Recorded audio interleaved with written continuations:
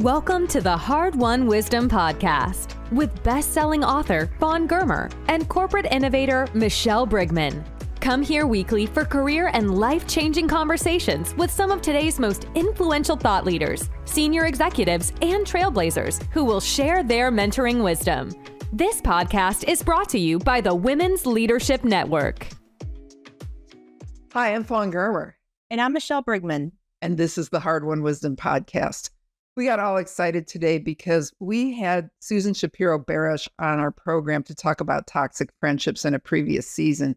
And since this season is all about ways that we settle in life, we started talking about having friendships that were kind of meh in our lives. And we're like, oh, that's a perfect excuse to get Susan back. She's like a long-lost sister, and she's fabulous. This woman writes fiction under the name of Susanna Marin and nonfiction under Susan Shapiro Barash.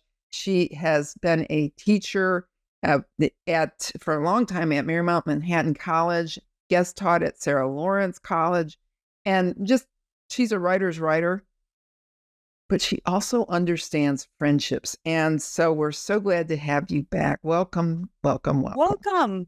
Thank you so much, both of you. I'm so happy to be here. Well, we're happy to have you. And you know what got me talking about this is this happened early in life. In my 20s, I had somebody that I used to hang out with every day. We would go to dinner or to lunch or to do something. We were all young reporters at this paper, and she and I just always did things. We lived in the same apartment complex, and then she got another job and moved away. And when she left, I realized I did not miss her at all. Not in the slightest. Now, you would have thought there would have been some pang of longing for this friendship that had consumed so much time. And it was then that I realized that sometimes we have friendships that are kind of just placeholders so that we have company, but they aren't that meaningful. So I want to talk to you about things like that and what makes a friendship meaningful, long-lasting, and worth the effort that it takes. So thoughts on that? Female friendships, this is a female friend, right? That you're speaking out.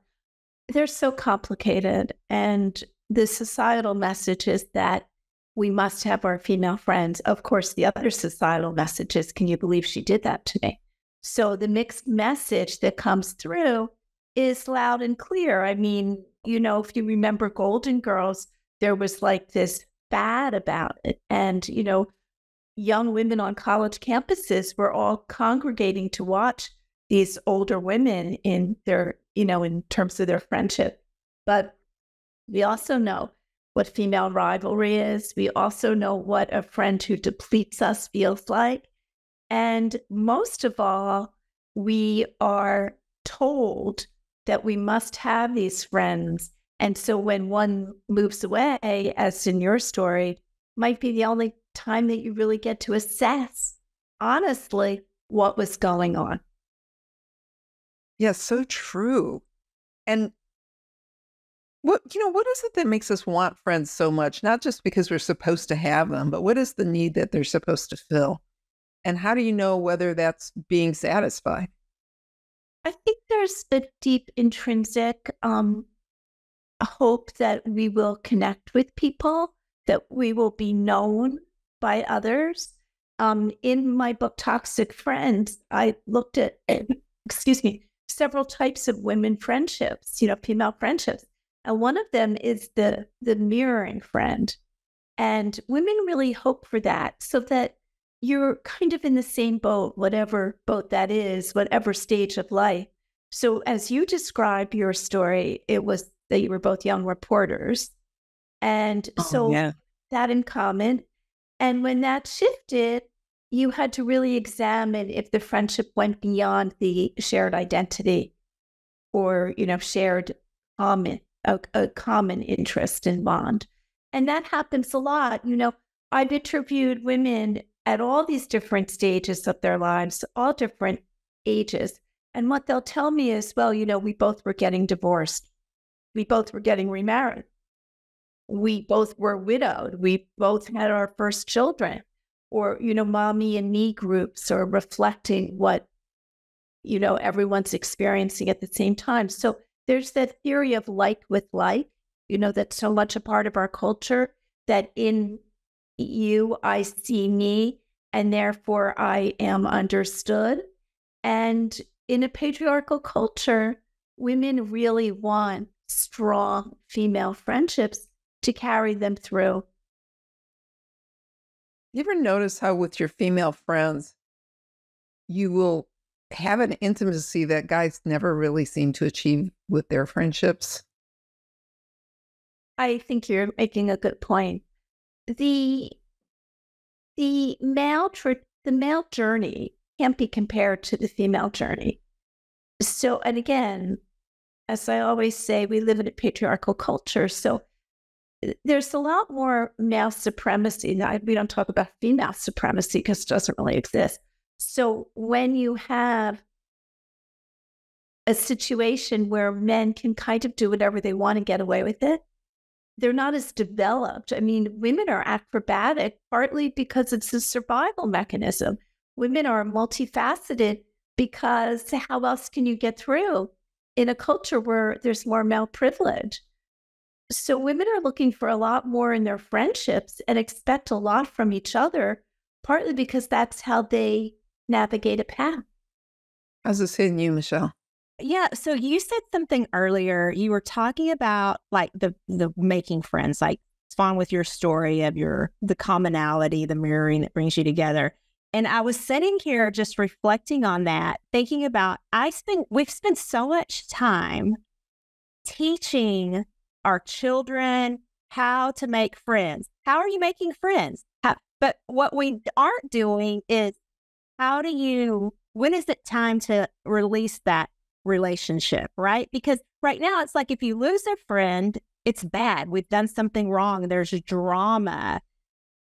Where is this lesson? Or I'm trying to kind of form this in a question, but it's more around this aha moment you gave me of we teach this, but we don't teach that it's okay. And then the steps of how do you pull out of it whenever it's just no longer working anymore. Not bad, but maybe unnecessary. That's very troubling. It's very troubling because, first of all, as females, we're constantly judged. So if you fail at a female friendship, then you've really failed. And, you feel that others are saying, well, how could she have done that? Or what really happened? And another reason that we cling to friends and don't let go is because oftentimes this friend in particular, whom you'd like to not be so close with, is part of a group. And putting that whole group in jeopardy is really troubling for women. And they so much want the support of the group that the idea that that could be threatened is probably overwhelming a decision to extricate yourself from the friendship. Or when you get dumped. I mean, that sucks so bad. And I have to, that's like the one thing women rarely discuss is the friends that dump them. And yet I have had many women tell me that it's happened to them. And I'm assuming it happens to just about everybody. It happens so often and it's so painful. And as I understand it, based on the diverse group of women with whom I've spoken for the study, an ongoing study, it creates a lot of self-doubt where you say, well, what happened? What could I have done? And a great deal of loss. Now, you didn't feel lost when that friend moved away, but it also sounds like you didn't have any big specific incident with her. It just ended. Okay. But when there is some sort of inciting incident between female friends, the repercussions are pretty profound. And women feel very, very unhappy as the one who's left behind or the one who actually precipitates the breakup. Yeah, well, I've certainly experienced that as well. That's haven't we all? But it's funny because it's like this trick, sometimes it's not just a sudden complete break. You think about social media now. Now it's like you're still friends in social media. So do they like your stuff? Do you like their stuff? Do you say anything? It's like this passive aggressive behavior because you're sort of frozen and don't know what to do because heaven forbid you unfriend them, then that's like a slap in the face, and that's not what you want. Like, it's common. I think the most mentally healthy thing you can do in a situation like that is to unfriend and block. But you can't do that because then you can't snoop and see what's going on with them. Even when there's no big incident or drama, like, doesn't that? The fact that we're so invested in these friendships and that we hold the bar so high and we act as if a female friend will solve all our problems and fill a void. And she's only another woman trying to get through in a complicated world. And we have to remember that. And then what makes it divisive? You know, your friend announces she's moving to California from Florida and you feel betrayed. How dare she? But she needs to go for many reasons. Maybe it's her family, a family member, her husband's work, whatever. But the idea that we are so hoping to have this friend in a certain place in our life in a certain way makes it really complex for everyone. And I think sometimes when a friendship goes south and the only explanation you sometimes get is just because, that eats at us because, you know, we're raised to be good, nurturing people and close the loop and be kind. And then somehow somebody we've been kind to and loved doesn't love us just because. Well, and how about do we know these women? I mean, in our society, divorce and breakups with boyfriends and partners and, you know, failed love relationships are, you know, it's not that we applaud them or think they have to happen, but they're accepted when they do happen. Yeah. That isn't with female friendships, it just has a lot more to it that makes everyone pause, you know. For instance, a good example of female friendships that have really succeeded for years is what we see in what we saw in Sex and the City, and now we see in their newly invented series called And Just Like That, where these women support each other. They're all going through whatever they are. I mean, Charlotte has teenage daughters who are troubling, and I think her husband must be a yawn. I think that's one of the messages. And Sarah Jessica Parker, as we know, is a widow looking for her character for new love. And then we have Miranda, who questions her sexuality. But what's always a given in this story is that when they come together, they give each other such significant support. But where's the asterisk on this? Is where was Samantha? That, like, nobody could make peace with the fact that Samantha wasn't there. No, and Samantha's missing, and we know that. And we know that there was just a quick, you know, cameo appearance in the last season. But what we also know is that they're emblematic of friends as family. So except for all the years of Sex and the City, except for the fact that that Miranda's character, married to Steve, had a mother-in-law long time ago, played by Ann Mira. Yeah. We never saw family members. That wasn't part of it. And I believe that was the very intentional message of friends as family, which is really a tricky business because we're holding the bar very high. My mind is absolutely blown, or like it is going right now. I'm having this realization of we are more accepting of our friends divorcing and breaking up than we are of a friendship ending. Like, what the heck? I'm just hit between the eyes in terms of it's all starting to make sense. It's like somebody's going to think there's something the matter with me. Yeah. Why doesn't she like me? And, you know, I'm cool. Yes. You just as in a love relationship, you either grow together or you grow apart. That's just the way it goes. And in my study, Toxic Friends, when the women were no longer on the same path and their lives had really diverged, was when the test of friendship became very known to them, because there's lots of rivalry and jealousy, competition. So two women, they're single, they work together, they have great careers. One gets married, moves to the suburbs, to the city, has a baby, has another baby. No longer so relatable. You'll see in a divorce, who stands behind you? Who thinks you're going to be contagious? How about making friends as a single woman? Usually, again, that like with like theory, the theory of homogamy, that we're attracted to those who are similar to us. So you go, and in this case, I'm not talking about in terms of religion or race or ethnicity or level of education, all that, that we look at, like I look at whenever I interview women for my nonfiction books. No, we're just talking about how women join these groups where they're all the same. And what's interesting about that is it's like the same cause. Like we're all breastfeeding our babies. We're all having weddings in the next year. We're all moving to a retirement community. Whatever, and everything in between. We all just graduated law school and we're getting our jobs and whatever it is, and that really is about experience and what we hope for.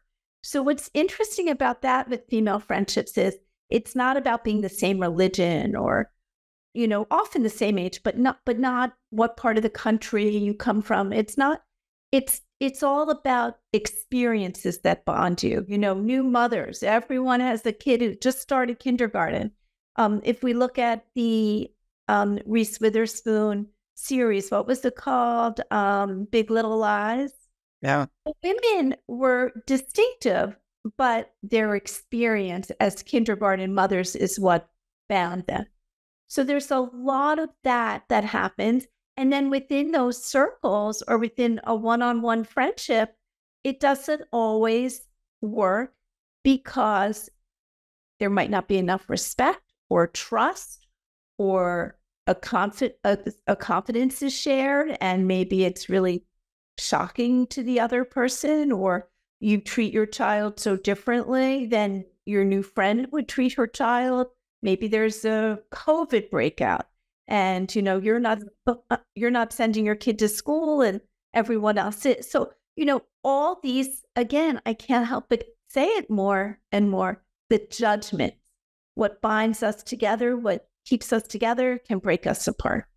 Boy, this is really powerful. I think when you're talking about confidence, the other thing is sometimes I think you get a little too close and a little too much, and that's very uncomfortable for the other person when they start to realize they've told too much. It makes it very hard to move away. And the sense of loss, I go back to your story at the beginning, so many women really do sense a loss. And at the same time, we replace friends. Women really replace friends, and we categorize friends.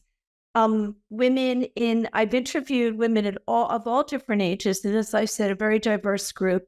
And in a retirement community, who plays bridge? Who plays tennis? Who wants to be in reading groups, book clubs? Oh, big deal. Tennis, sports, bowling. And then how the women treat each other. And it's really, really something. It's almost as if no one's figured out that fifth grade wasn't that kind or reasonable. That's the most amazing thing too, because I'm in my 60s now and seeing that people, it's like junior high school has recreated itself in everything from a group of retired wiki-watchy mermaids into every possible group of women that you see. That it's Mean Girls. That Mean never Girls. stops. And it's typecasting and it's categorizing. It's very harsh. But at the same time, everyone wants friends. Or you start shape shifting, right? Because it's like, well, I want to participate in that group, that we have this commonality, but then I also have this other group over here, and how you can show up very differently in those groups as well. Maybe that's my problem. I always show up the same. I wonder, here's one thing I got that I wonder, because I have a lot of friends, because I've had 2 careers that put a lot of people in front of me, and I'm good at staying in touch with everybody. People are starting to get sick. That is depressing to hear about. Mm-hmm. And also, it's hard to show up. If you've got so many people with so many different things, it's hard to show up and be a great friend to so many people. What do you do when you got a problem like that? Where you're saying the important people to you are suffering in one way or another? Yeah, but there are a lot of them. Like, I can spend my life. I have a lot of friends who are sick. Are you pulling from some of them? Is that what the struggle? Well, I'm kind of trying to figure it. I need to figure out how to do that. A better job, I think, right now, of just having my closest friends and then letting some of these others maybe drift aside, because even hearing people, and I don't know why they do it, but we know people like to tell you about their doctor appointments and their problems, and just, I don't want to hear that all the time. Well, Susan, you called it depleting friends, right? The depleting relationships, and that's a bit of what I hear you describe. Yeah, where you're just drained from it. And at the same time, we need to be there for our friends. These friendships in contemporary society are very, very complicated, because you don't want to turn your back on someone because she's suffering or struggling. And at the same time, you can't lose yourself to what goes on. And I think that women have so many obligations as women on this earth, that, life were a pie for women. There's the piece that is career. There's the piece that is our love relationships, children, if you have them, grandchildren as the years go on, and then the friends. And, sometimes women can't even make enough time for their friends, they say. Yeah, so it's a lot. I just... The most important thing is the friend who's really flexible and supportive, because then you won't find yourself really apologizing or feeling like you let her down. I mean, no one will feel guilty or regretful. And no, it's not guilt. I would love to be a great friend for them, but there's too many. I mean, honestly, there's a lot of people. But those friends. Those friends that you've been busy. Or let's say this, Vaughn, you just went on your summer tour of the States, right? That friend that didn't get invited or didn't show up to the gathering, and then you've got like this guilt because, you didn't make a point of stopping and seeing them. It's that's the other thing, that's that struggle where people then, that's that guilt that comes from, now you're judging me for not being a good enough friend because... Well, there's a lot of hierarchy. I think you're raising the issue of hierarchy, who is most important and who gets, and then exclusion versus inclusion. Mm-hmm. And why there seems to be that thread, which I've never really understood. I mean, it can't hurt to include everyone, but there's a lot of exclusion, especially, I would like to say it's clannish, but I cannot say it affects only women of a certain age. The clannishness starts so early that, like, if my granddaughter were here, she's turning 11, she would tell you about it. Well, and how she wants no part of it, I hope, and who her close friends are, and then we go through it. It's great. How long will we go through it? Our whole lives.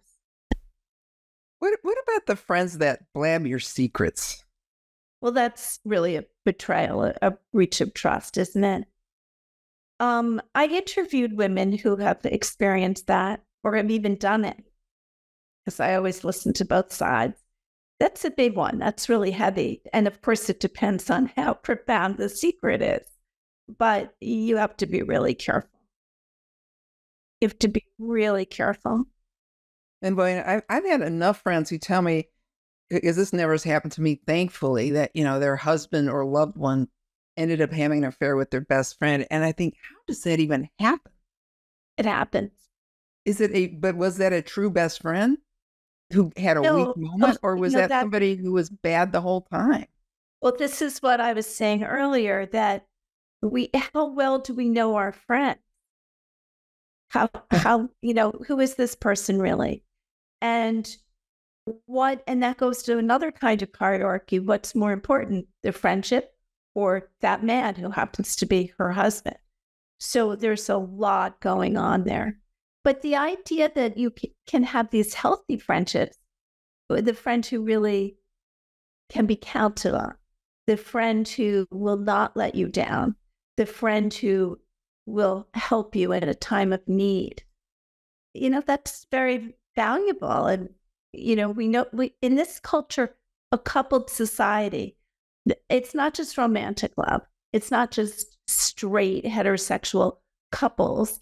It's all kinds of connections. And women are really searching for best friends and a group of friends. That's what they're looking for wherever they go. What about the idea that you have a best friend who is trustworthy, but you think that they're going to be there for life? And you've made it through 10 years and then 20 years, and then something happens and then gone. Is a lifelong best friend the rule or the exception? There are no guarantees anywhere. When you're raised as a good girl, you expect that if you do the right thing and you put your best foot forward and you are respectful and diligent, that all good will come. But we all know life isn't like that. It's just a very hard, bitter lesson to understand. You think you're marrying the right guys. You think your children will follow your lead. You think that your best friend will be the one who is always at your side. You believe in these precepts that don't often play out. And that's why in my fiction, I have surprise endings in all my novels, because it's very important to me to show what the journey really is for women. And that is, despite our best intentions, we do not control the end. The end, we do not. And that encompasses friendships, partnering, relationships, love relationships, marriages, careers, children, no children. It doesn't, thinking you'll have children, maybe you won't, all of it is what we dream of and what we're told we must have versus what really happens. Susan, when we were talking about having you again, it was that, we're looking at the notion that sometimes we settle in life. And so, we've talked about really bad friendships. And then, of course, the one that I had that was just a mediocre one that I didn't realize it was mediocre. But should we constantly be evaluating our friendships to see if they are serving us? And if they're not, what do you do about something like that? Well, constantly evaluating or measuring is only necessary if it's kind of not optimal. And I think if the friendship is truly, I'm going to use this word, organic and authentic, then you and the friend reap the rewards of it. And the trust is just within the friendship. You're not searching for it. You're not hoping against hope that you'll get it. It's just there. And once it's just there, then we flourish with those relationships. We don't have to keep assessing them and dissecting them and evaluating because they're satisfying enough. And sometimes in any relationship. Sometimes it feels like it's there and it's not, though. Well, that is usually revealed to us by what happens. And I go back to your story. She moves away. You realize it wasn't that great. A friend betrays you. you know that you were wrong about her. But that's an inciting incident. You said your friend or someone you know was having an affair with her, with her best friend's husband. Okay, that's a pretty egregious situation. So on so many levels, you lose your best friend, you lose the, trust in your husband. What do you do with it? Well, that really depends on who you are. Doubtful that you'll go back to the friend, but I've interviewed women who have. Maybe the husband was a cad and they both laugh at the end of it. But the point is that something gets broken and has to be reevaluated in a very serious way. I think you're just doing such a great job of kind of reminding, me of just give the friendships grace, right? Because it's whenever the expectations are so unrealistic that they're the everything and going to solve everything and I've got to be perfect. And we just sort of relax all of those things, because as I'm listening to this and I think about what are truly the most cherished friendships I have that have stood the test of time, is that there's not a ton of expectation. There's underlying values, though. I know I can trust them. I know when I pick up the phone and call, they're going to be right there and they're going to be loving and accepting. I may not be talking to them every day. I may not talk to them but twice a year, but it is predictable and consistent and dependable. And I value that above all else. And it's okay. So just having these really high unrealistic expectations, whenever, to your point, that women were complicated, it's complex, life is hard. And sometimes we set those relationships up for failure when we hold them to that standard that's not achievable. Well, I think I started out by saying that this is funny. I mean, there are mixed messages. So when all those years teaching at Marymount and in New York City, I would literally take the bus down Lexington Avenue to get to the school, and I'd take the bus up Third to get home at the end of the day. And one day, years ago, when I started this ongoing study on toxic friends, I heard these young women talking about, that a friend had, could you believe she did that to me? That was me eavesdropping on the way down. On the way back uptown, I heard two women, more mature, saying, what would I do without my female friend? Yeah. And there's the rub. So we're expecting something always, and at the same time being very concerned about how it plays out or what might happen. I don't know if you remember the film Heathers, but in it, remember that very dark comedy where a young Winona Ryder gives her best friend poison. And then Kristen Slater, I think, now don't quote me on all of this, it's a distant memory, says, you just poisoned your best friend. And her character says, and worst enemy.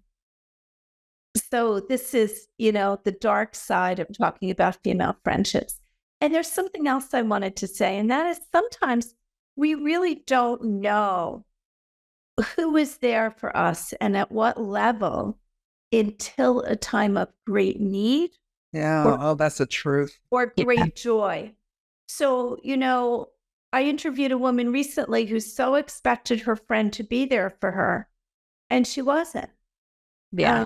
And she let the friendship go because the friend didn't show up at a critical time.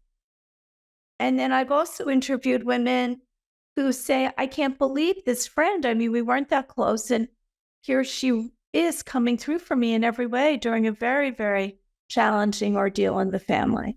So I think we also learn as we go.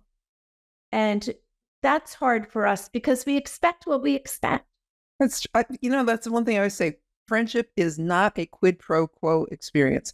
You do not get what you give to the people you give it to every time, but you will get what you give somewhere. So it's exactly like what you said. That friend may not show up, but that one does. And that's always a wonderful thing to learn who your true ones are.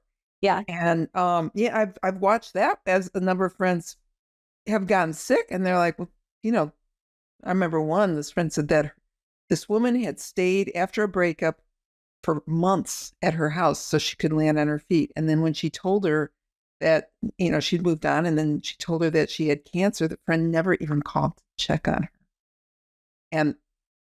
But it's not a quid pro quo.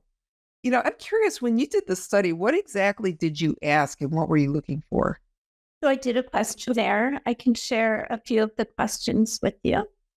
I asked, of course, the age and, if women have a best friend and how long that's been. And did you ever feel manipulated by a friend or betrayed, and how? And have you ever had a toxic friend? Because the book is called Toxic Friends. And did you stay after the breakup? And if you broke up, what was the main reason? And I gave them some choices. So what I listed based on my study includes a lack of loyalty, religious reasons, different values, men, children, emotional neediness, money. So this is what I'm looking at. And then how would you describe yourself as a friend? And, what factors play into a falling out? Jealousy, mothering, mental illness, addiction, different values, again, money, men. Have you ever been reunited? So 58% of the women in my studies that they have been reunited with a friend. And I found, based on speaking with several hundred women for this study, that that was considered a real high in terms of life. How significant was the idea of being reunited with a friend? And it was pretty significant. And here's a good question. Did they stay reunited? Some did and some didn't. But 58% of the women did reunite. And then a few reported to me that they found it was the same issue surfacing after a while. What about choosing a friend because you believed it would improve your personal situation in terms of career or children or social status? And what about being twins, what I call the twinning syndrome, where, you see yourself in this friend and you're both going through the exact same experience. So, of course, you feel so connected. And then have you ever felt tricked by a friend? Do you believe you'd forgive a friend more readily than a husband or a child or a boyfriend? And are you competitive or jealous by nature? So these are the sorts of questions. I could go on and on. But the point... so we got a time thing going. Michelle had one other thing she was hoping we could do before we wrap, because that sounds like you got a lot from it. And all of that research and study, just as kind of friendships are so important to us. So what wisdom and advice would you give our listeners to really make the most of our friendships and get the most joy and fulfillment from it? To really understand who you are in the friendship and what you really have with this person. And not to do what we do so much with romantic relationships, which is to say, oh, he's really a great guy. Is he? Were you listening? Or were you just admiring him at the dinner table, on the first or second date? Are you really, really aware of your friend's values, of what she would do in a crisis? And there's been a lot of recognition of disparate values since the election in 2000. Yeah, I was waiting for that to come up. Yes. Yeah, and since COVID. And a lot of interviewees told me in my ongoing study that they've really let go of friends. COVID made them reassess their lives, what matters. And so you either grab onto that friend you lost or you weren't maybe attentive enough to, and you fix it. Or you say, you know what, life is short, and you let the friend go. Good advice. That's good advice. I think that's a good reminder of just who am I? Do the self-reflection, and then what am I really getting from this? And that would make I think a lot of us maybe really make some changes, invest more in some, and time to be grateful and let the other ones go. I'm just so glad that actually you just gave me a lot of other perspectives to think about in terms of friendships and, again, our expectations of them. So I'm so glad to have you again, Susan. And we want to know, people need to read these books. So tell us about the latest book you would recommend about friendship. I think Toxic Friends is sort of evergreen. And I also wrote a book called Tripping the Prom Queen, The Truth About Women in Rivalry. And that takes a look at how women are really pitted against each other in our society often, and why we all operate with a limited goods theory. You know, there's not enough pie. So if your friend achieves that, instead of being happy for her, maybe you're envious or jealous because you feel she got it, you won't. We have to stop thinking that way. So let's be inclusive, not exclusive. Let's be gracious and generous and not judgmental and small. This all really matters. It really counts for healthy bonds. Awesome. Susan, thank you so much. Everybody, that's Susan Shapiro Barash, and we are glad to have you back, and we'll see you when that next book comes out. Thank you so much. Thank you. Thank you for having me. Always so great to be with you both. Thank you for joining the Hard Won Wisdom podcast with best-selling author Vaughn Germer and corporate innovator Michelle Brigman. Join us weekly for career and life-changing conversations with some of today's most influential thought leaders, senior executives, and trailblazers who will share their mentoring wisdom. This podcast is brought to you by the Women's Leadership Network. Visit hardwonwisdom.com for more on this podcast and for links to Fawn and Michelle's web pages and social media. Also, be sure to rate, subscribe, and review wherever you listen to your podcasts. We really appreciate that effort, and we'll see you next week.